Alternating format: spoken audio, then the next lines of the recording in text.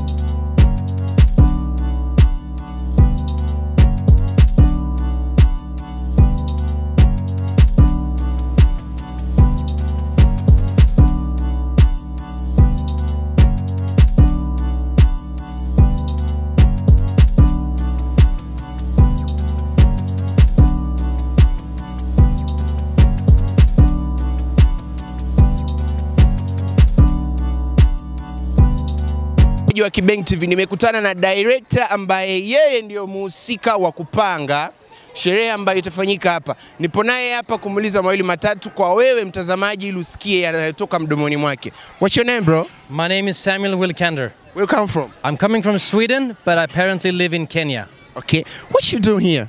We are building actually the biggest stage and sound and light equipment that you can find on the African continent to do a big festival in the city of UVIRA. What do you think about this festival gonna do here? I mean, we are here to present the gospel about Jesus Christ. So it's going to be a lot of music, a lot of human theater, a lot of dancing, a lot of energy, and a lot of fun things going to happen on the stage. And then, of course, a preacher named Johannes Ammerter is going to be here to present the gospel for the people of UVIRA. It's your first time to be in UVIRA? It's my first time actually to be even in Congo, even though I've been traveling in Africa for 18 years. What you think about this festival? You think it's going to be good? You know, people in the city, they tell me that it's never happened anything like this in this region before. So we have great expectations that hopefully the whole town is going to come out to see what's going to happen here. So what can you tell me for the people who look at you right now? You know, I really want to encourage everyone from MUHANDO to bring everyone you know, every relative, every neighbor, every family member to come here to hear the gospel about Jesus Christ. You know, we believe that nothing can change a society except the gospel. And we are just the mailman. We are just here to present the gospel for the people. And it's only God that will perform miracles. We many times see a lot of people getting healed in their bodies. So I encourage the whole town, bring everybody you know. It's going to be a lot of party. It's going to be an amazing preaching. But mostly we believe that Jesus is going to visit the city of UVIRA and perform miracles for people here. Bana, mimi naitwa James Simba na huyu ni Mandalizi ambaye tulikuwa tunaongea naye, na umesikia mawili matatu ambayo ameongea kuhusiana na shughuli ambayo itafanyika hapa. Thank you very much for talking to me. Thank you so much. Usikose kusubscribe channel yetu, like pia na share kwa ndugu zako pia. Gusa kikengele hicho, pia kikidole hicho kinachoinukia upande wa Kibengi TV. Nice to meet you. Nina furaha kukutana na wewe kaka. Pia Kiswahili. Kidogo sana. Kidogo sana. Unafunza nani? You know, my name is Johannes, so I live in Kenya. I have a house in Kenya. So that's why I have a little Swahili. You live in Kenya. Where you come from? Originally, I was born in a nation called Austria in Europe. Yeah. It's in between Germany and Italy. Yeah. It's your first time to be here in UVIRA? First time in UVIRA, but I've been to Congo several times. Yeah. What can you say about this fest we're going to be in UVIRA right now? Oh, we will be shaking the very ground, bringing all the churches together to write church history. We believe Jesus is going to show up in UVIRA. We brought the biggest festival equipment, if you think about sound, light, stage, that exists on African soil. So we have a crowd capacity to over 300,000 people.